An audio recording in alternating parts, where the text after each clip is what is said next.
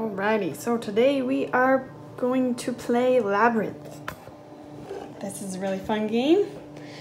Even fun for younger kids to play. This is the board game. Take out all the tiles and get it all lined up on the board. Hey Perry, you want to help?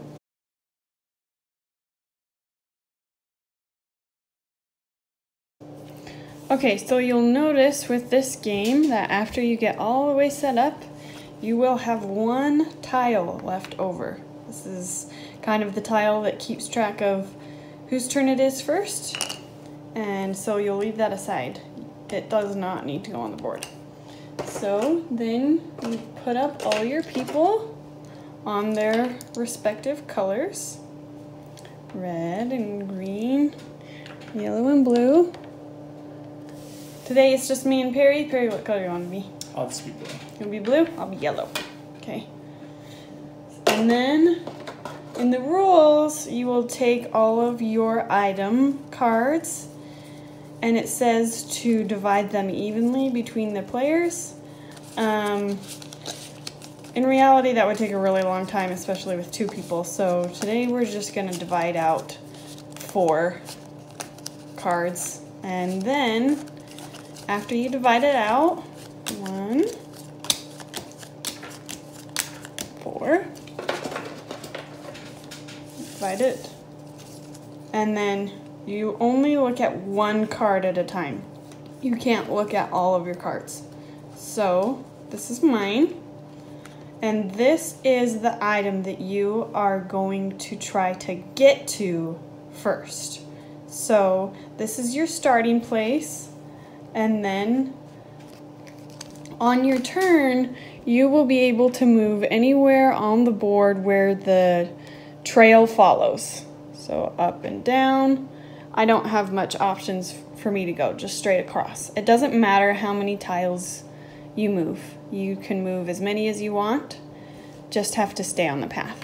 So for this one, for me, I am going to need to get to a place where it will be easy for me to obtain that tile.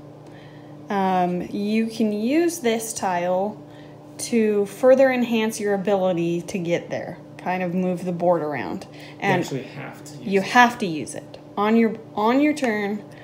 And these little yellow arrows tell you where you can go.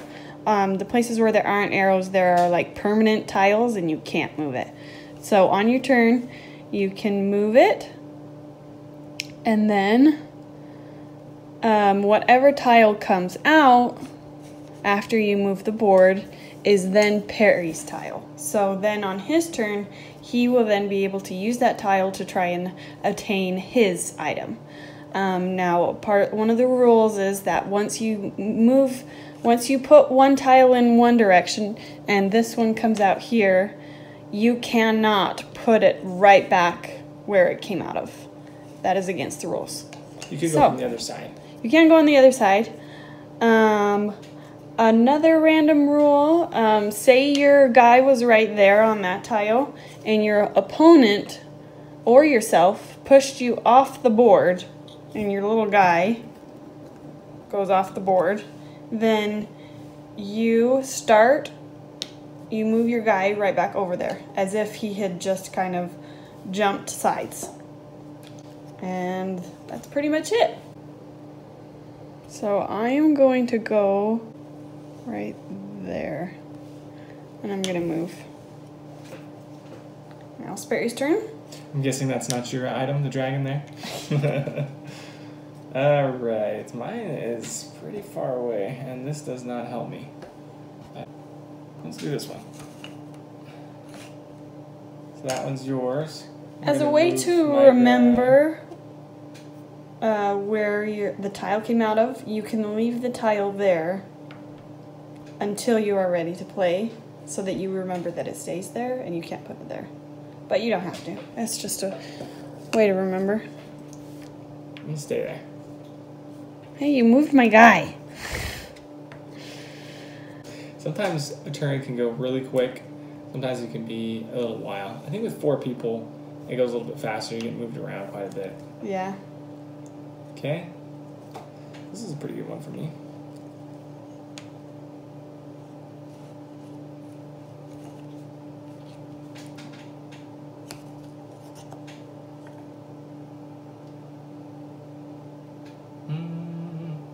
We'll stay there. Okay, now this is a hard one because I would want to put that there and move my guy up so that I can get the moth, but I can't move it. So I will then move him to me, and then woohoo, I got the moth. And then once you get your item, then you flip it over and show your opponent. And whoever reaches all of their items first wins. So this is our next little guy. And we'll see if we can get him. Alright, I got another corner piece. I think this works actually, yeah. There it is. My owl. Nice.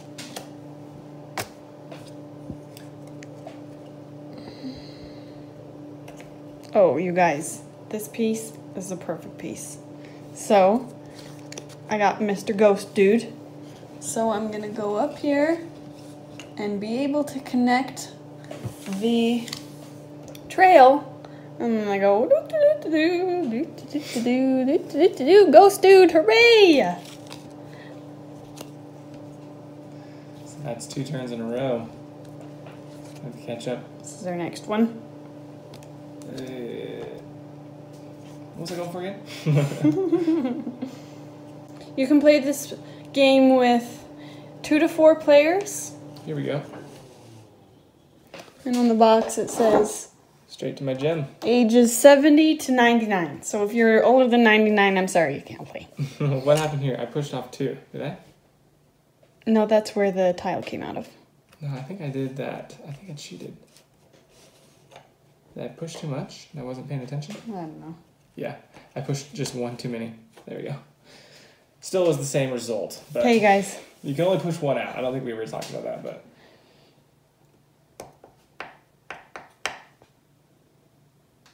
That messed up our plan. Oh, by the way. Yeah, that was messed Oh, you reached your goal, huh? Uh-huh.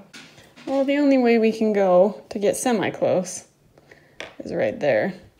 I don't want to go right there because then I'll just be booted right off the board. Oh, I need to move the tile, though. And I'm going to go right there.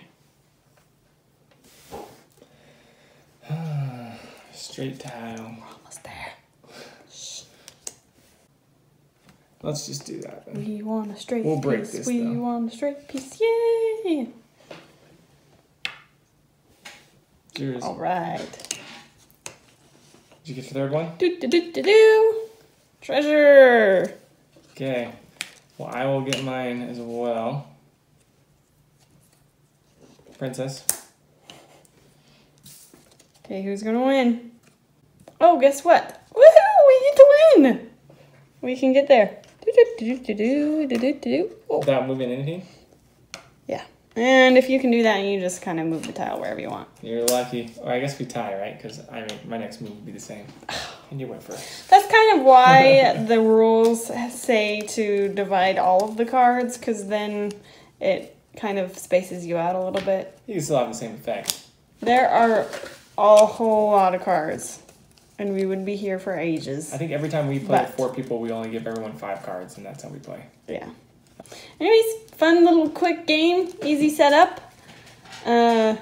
Super simple to explain and super simple to set up, and fun for even little kids.